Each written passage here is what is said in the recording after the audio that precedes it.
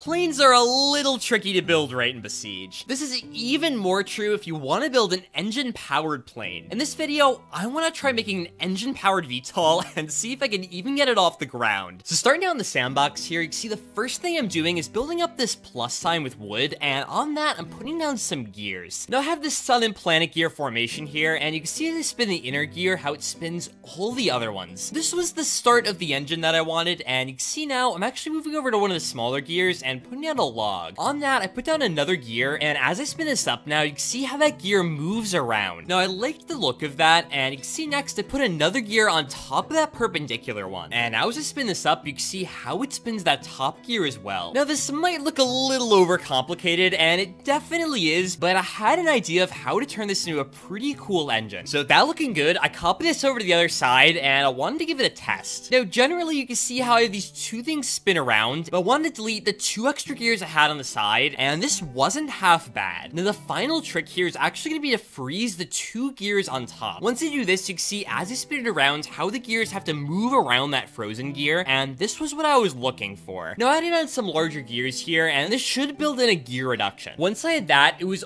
almost time to add in the final wheel to put in the last set of gears. And using some steering hinges here, you can see I built that up now, and trying it out, the gears were a little loose, but they did seem to be spinning around at least, so after bracing them all up in place, I added on two wheels on top of those gears. With this, I can add in 4 springs, and I can very carefully contract each one of them to slowly start moving this around. Now, this was looking like a pretty good start to the engine, but to double the power, I copied this over to the other side. This also made it a lot more consistent, and you can see here I got some pretty good rotation. Now, for even more power, I copied over another set of this, and I rotated it 90 degrees. This means that they'll perfectly mesh into each other, and they shouldn't hit at all. And this was working great, but I did have to manually move it around, which was kind of annoying. So next up, I added in 4 ballasts, and I also added in a sensor. This sensor is going to detect when a ballast is below it, and if it sees that, with the help of this logic, it should be able to automatically spin it around. And with all that in place, giving it a test, it seems to move around well, and this should work great as the engine in my VTOL. And for additional power, I also realized I could copy the springs over again, and by doubling it up, it goes quite a bit faster. And of course, before I start worrying about a plane, I did want to make sure that this engine had enough power to drive a car. So next up here, you can see I'm starting to build up the frame of that here, and by adding a couple wheels to the front and by bracing it all up, it seemed to hold together well enough. So I added in some wheels to the back here, and I wanted to give this a test. The engine seemed to be spinning pretty well here, and the car was also holding itself together. So after seeing this, I used a few more braces to hold the whole thing together, but that's when I noticed a small problem. The timing gears in the bottom were kind of bending a lot, and I didn't like the look of that. For a bit more consistency, I tripled up the gear train to make it a lot more rigid, and this helped a ton. Now you can see next, I copied over some gears to the bottom here, and the engine seemed to be able to drive them. What I was most impressed with was even when the car was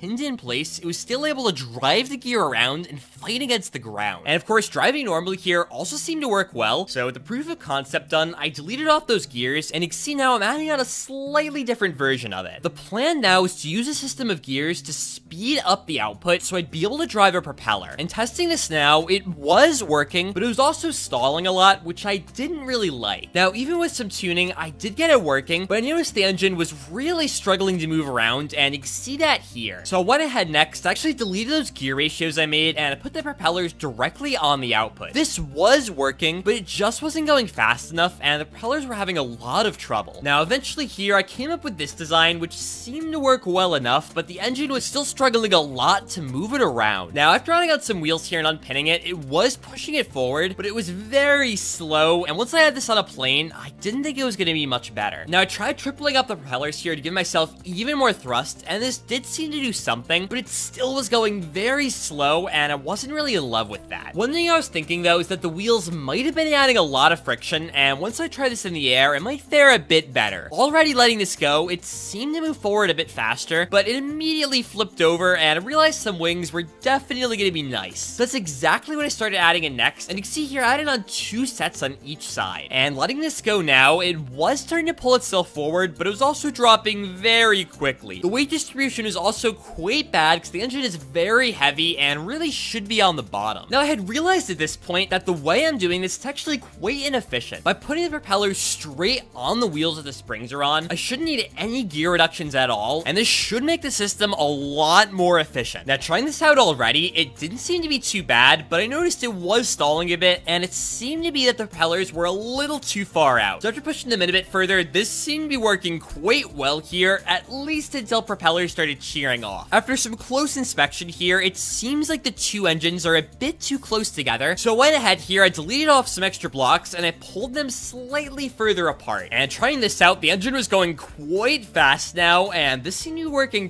pretty well. In fact, putting this on the ground here, you can see that it almost comes off, and it's just barely hovering in place. If it starts to tilt one way or the other, you can actually see the propellers start to throw it off to the side, and this was looking really good. Now, next up, I deleted off some unnecessary gears to save as much weight as I could, and after I did that, I deleted the entire wood system on the bottom. Giving this a test, it actually seemed to be working, but it also was tilting slightly to the side, and I couldn't really figure out why. For now, I figured that if I add some logs on, it should tilt it a little bit more over to the other side, and this seemed to help quite a bit. With 4 logs here, it almost got it on center, and with 2 more, it was enough to keep it perfectly level. Now, weirdly enough, this design seemed to be very stable as well, and you'll notice it's not falling over. I'm really not sure what's causing this to be so extremely stable, but you see for about 2 minutes here, I was able to keep it hovering in the air. Eventually here, I just got tired of watching it, and ended up just resetting it. So with the engine looking great, I wanted to separate out the propellers a bit more and start working on the actual VTOL. You can see now, I used a longer gear train, and after that, I added on some steering hinges. These are going to allow me to tilt one way or the other with this, and allow myself to transfer the power sideways. The way I tried doing this though, you'll notice that it's actually tilted so much that I can see that the gears aren't exactly perfectly meshing. In fact, if I go beyond 45 degrees, you can see the whole thing just breaks off and falls to the side. Now, I'd also noticed at this point, one of the propeller blades I forgot to flip properly, and I think that was what was causing it to flop to the side. Trying this out now, everything else seemed to fall off, but at the very least, now I didn't have a tilting problem at all. I also wanted to fix the meshing gears next, so I deleted off the steering hinges that I had, and I added some on the outside. This tilts all the gears at once instead of just the 2, and with this, I'm able to get it to go slightly off to the left. Now, of course, it doesn't stay that way though, because again, this thing is self-stabilizing, so eventually it goes right back up the center. At the very least though, the tilting was working for a little bit there, so with the proof of concept done, I wanted to add on the wheels and start working on the body of the plane. Now, already, just these logs was making it too heavy to get off the ground, but you can see here, I am able to slowly move across the surface reasonably well. But at this point, I knew I was going to need quite a few changes in order for this to get off the ground, so what I did here is I added on another attachment point to the middle, and you can see I'm starting to build up the body. I am adding a lot of extra logs on, but you'll see in a second, I'm actually going to be replacing these with panels. I was hoping these were going to be quite a bit lighter, and you can see here, I just wanted to get the basic structure built so I knew what to do once I added on those panels. And finishing up the tail here, everything seemed to be good, so now I am adding in those final panels. And you can see here, I got the basic shape of the side looking good, so after that, I copied it over to the other side and also the bottom. Now, I need the basic skeleton that I put in place before, so I'd have something to attach the panels to. You can see now I'm slowly starting to just build up the front of this and trying to make it look somewhat like a real plane. Now, I won't go through entirely all the panels as it does get a little boring, but you can see now I started to work on the bottom, and after that, I wanted to work on the wing. Now, once I get the sides of the wing in place, you can see I started to work on the top here, and once I had this, it seemed to be holding all together, so I also started working on the back and the bottom. Designing this was a bit tricky because I needed to make sure as the gears rotated, they didn't hit into anything. It seemed to mostly be working here, and once I had this prototype looking good, I added on 2 extra wooden blocks, and these were to brace everything together. Now again, even this was too heavy to get off the ground, but it was able to move across the surface pretty well here, so I was hoping with just a few tweaks, everything would come together. And for finishing paneling up the back here, it was time to get this off the ground. I started out using balloons balloons, but this is very cheesy, and also getting the weight distribution to work was just kind of very difficult. Now I was thinking next, maybe I could even add more springs on, but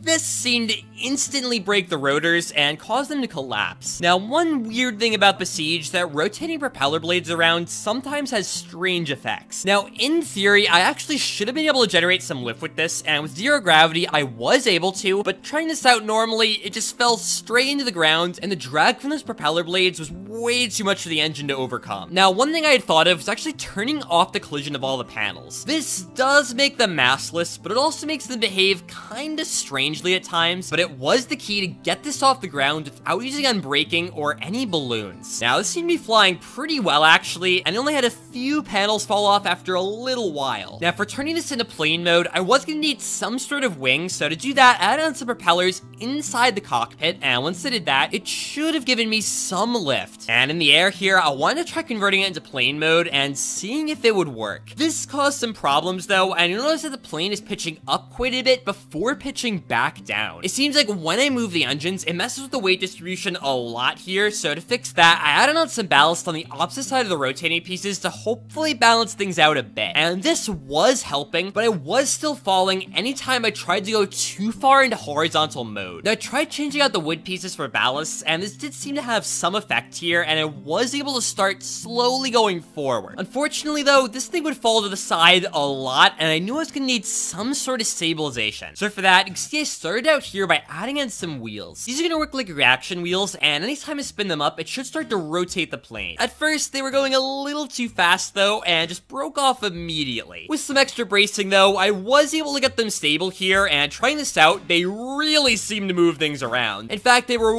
way too powerful and moving me way too much. So I lowered the mass of the ballast by 50%, and this seemed to help things out a lot. With this system, I was able to keep myself relatively flat, but I still was tilting from side to side, and I needed a system to prevent that from happening. So on the wood blocks on the inside here, you can see I added on another block. On that, I added on a wheel, and this can work as the wheel to tilt me side to side. This one's a little less obvious, but I am able to tilt from side to side here. But with all this extra weight, my plane was really struggling to get off the ground. Now, it occurred to me at this point, I could actually delete off the ballast that I had and just use braces. These braces cause enough drag here that they're able to spin me around, and I save quite a bit of weight. So with the stabilization system working manually, I wanted to add some angle meters and have it automatically adjust where it puts me. You can see here after adding 2 in, it's keeping myself flat, and adding 2 more in, these are going to keep myself from going side to side. Now, I also added on one last wheel, and this is to completely rotate me around, so I'll be able to go in any direction that I want. Now, in my first test here, it wasn't braced up well enough, and you can see it pulled straight out of the plane. This still was working though, and I thought it was a pretty good demo to show off what was going on here. But of course, I added on some extra braces here to keep myself fully together, and with that, I started to do some test flights here. Now, it was moving up very slowly though, so to save some extra weight, I deleted a few of these wings I put on the back. This helped a bit, but I was also vibrating back and forth a lot here, which was causing a lot of instability. I decided just to live with this though, because saving weight was extremely important. Now, one extra thing I did want to add on though was gonna be crossbows. These are super light, and they'll allow me to shoot a lot of arrows in one direction. Now, I tried cranking up their strength to 10 times here, but this instantly shot the crossbow off and caused it to break. Now, I just moved it to a different spot, and this seemed to fix the problem, and you can see now I'm able to get off the ground relatively quickly, and of course, want to give it a test here and see if I get over this mountain. It was a bit of a struggle, but I actually did seem to do it, and I was even able to get all the way over to this arch. Now, my speed wasn't that fast, and also my propellers were facing almost directly up here, which wasn't the best, but at the very least, this did seem to be working. So after a quick paint job here, I wanted to try a few last things. And after a bit of tuning, I got it to the point where I could go about 15 meters per second while only losing a tiny bit of altitude. And I'm also able to shoot some targets from a pretty good distance. Now, lastly, I wanted to try shooting some of these balloons here and seeing how I could do. Starting on this first one, I got up to its height within a reasonable amount of time, but once I tried to shoot it, it just ran away from me. Now, I just kept chasing it down until eventually it ran into the mountain and just popped. So I swung around again and tried to get these 2 last balloons. These ones didn't seem to run away away from me, and easily enough, I popped both of them here. Now, the second balloon was quite a bit below me, and the only way I have to go down is actually just go forward a lot faster. Fortunately, though, I was able to pop it quite quickly here, and you can see now, I tilted the blades a lot further forward and started to gain a lot of speed. I got up to 30 meters per second here, and I wasn't even losing altitude that fast. Now, I do wish that this thing could have gone forward a lot faster, but if I'm using a spring-powered engine, there's really only so much I could do, and honestly, I'm pretty happy with how this turned out. But if you guys have any other ideas for future builds, make sure to leave those down below. Make sure to subscribe if you want to see more content like this, and otherwise,